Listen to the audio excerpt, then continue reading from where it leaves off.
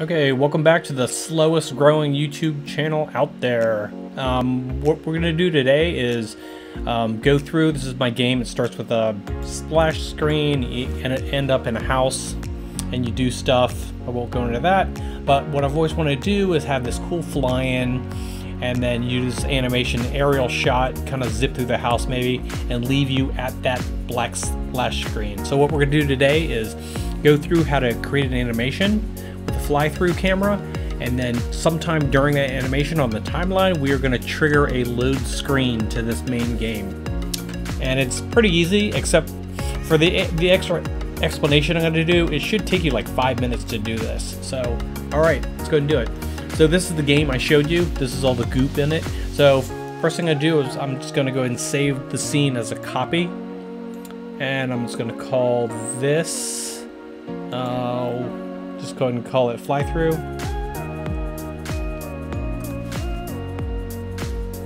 Yahoo, there it is right there. Let's make sure we're there. Okay, so the first thing we're going to do is we're going to go add these to our build environment. So if you go to build settings, we're going to go add open scenes, and that's fly through. And 5 is our original game, so it's important to make sure that they're in the right order. So fly through will execute first, and we're going to include that also. I'm going to go ahead and save it. Control S. I'm going to go back to the main game. Make sure it's loaded up there. Go back to build settings. And that is correct. They're both enabled. Okay. Go back to fly through.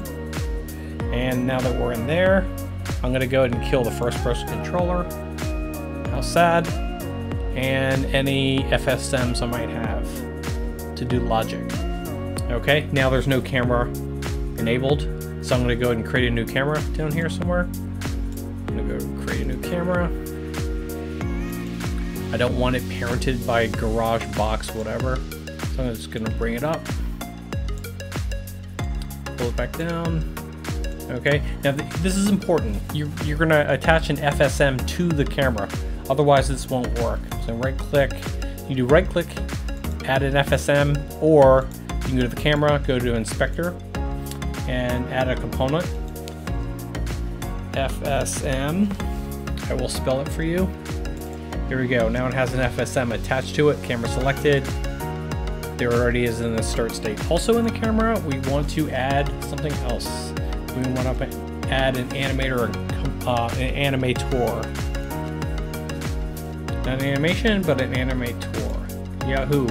So we go back to our project, there's all our goop. You can do it in the animations folder, but I'm going to go ahead and do it in the root so it's easier for this tutorial. So you're going to right click, create animator. I don't know why I pronounce it like that. Oh, because it's animator controller. Fancy. So let's call this fly. Alright, there it is, just sitting there doing nothing.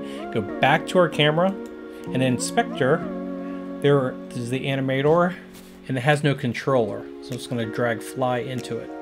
Okay. Now, here's our camera. It's sitting in the garage doing nothing. I want to basically place it where I want our stuff to start.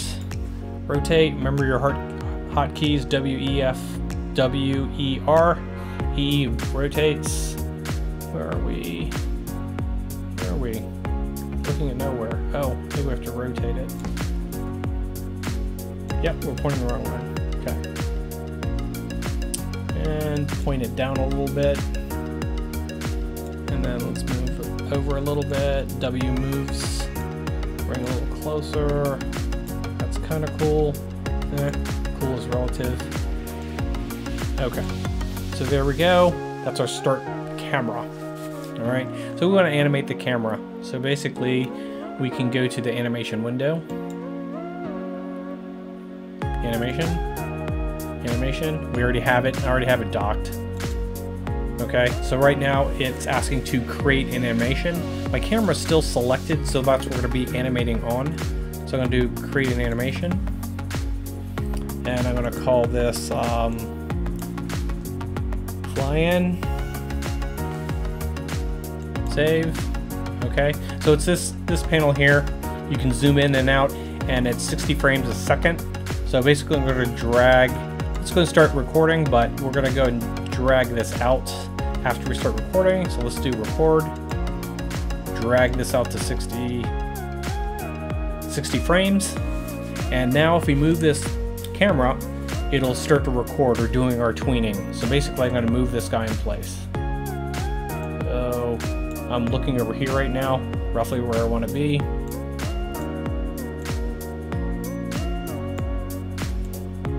Drag down, that's in the kitchen, I think. That's where the game kind of starts. Let's go ahead and rotate it back up. Kind of cool, a little low. And that's basically about it, right? Except it's kind of boring. So if I hit save and we play our game, this is going to auto animate.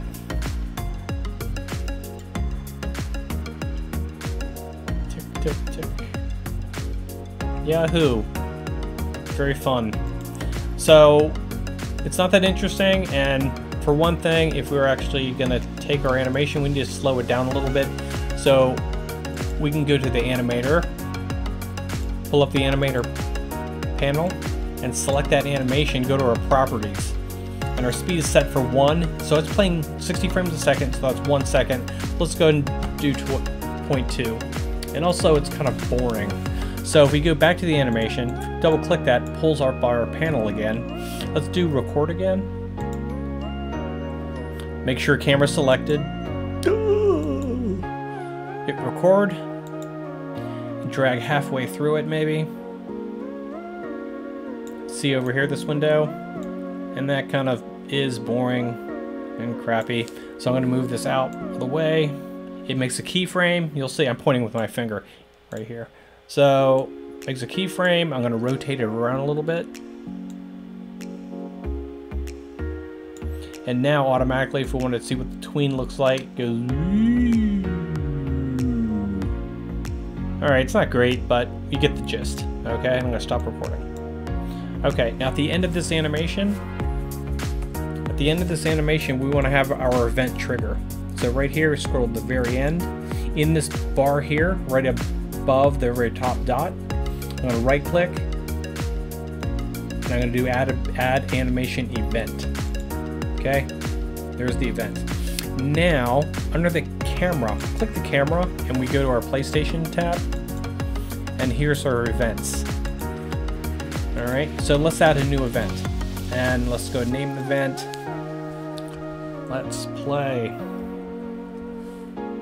Okay, just hit enter. Now, right click in the space. We're not going to add a state, we're going to add a global transition. And there's let's play. Okay, simple. Click into the state, and we're going to go to our actions and look for load scene. Took the fun out of it. And then this index is what we're going to load. You can load it canonically by name, but instead we're going to cheat and use the number. Build settings, the game ID is 5, and we're currently in 0. Whoops, game scene is 5, but the index is 1. Right now we're currently in index 0. So when this trigger happens on the timeline, we want to load scene 1. Yeah? Save that. And I think that's it. And then, so go back here to make sure that our thing is, this is our main scene. Go back to our build settings. Fly through is 0.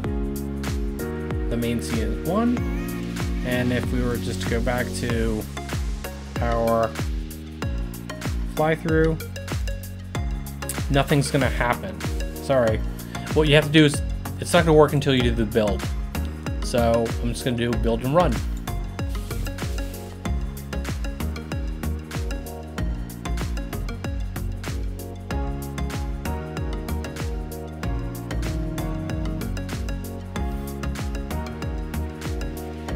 And then it's gonna run, should fly through nice and slowly, hit that event and load the new scene. No! And it doesn't do it. Okay, so we have loops somewhere. Control F4 to get out of there. So go to fly through, loaded. Let's go to our animation, flying, inspector, loop time, and then make sure our animation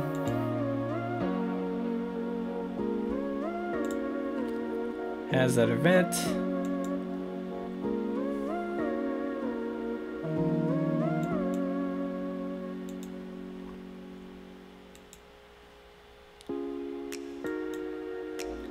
Function selected. Now, what was that called? Let's play. So now if you click the camera, you click the event little tick thing we added, and we drop down and we do send event, and that event was let's play. And that, and save it, build and run.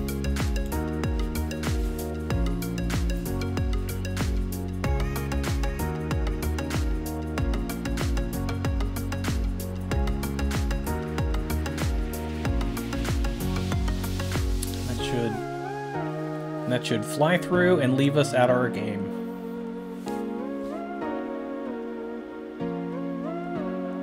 There you go. So that's how you do it, and the cutscene would be the same kind of way. So if I run over here, hit this TV, and I have an event to say load scene, and that load scene is the original. It'll do a fly through on an animation you choose. Okay, so that should have taken 5 minutes, but I am slow. I forgot the looping thing and other little sundry of a couple items, but that's pretty much all there is to it. The things that'll trip you up are to make sure that you have the FSM attached to your camera. Otherwise, you won't get those drop downs available to you. Feel free to leave a comment if you get stuck, and I will shoot you a message back. And those are markers for something. You'll never see this game. It's turning out really terrible, but at least I know how to do animations and cutscenes. Alright, so I will see you soon. Okay? So awkward getting off. Alright, bye.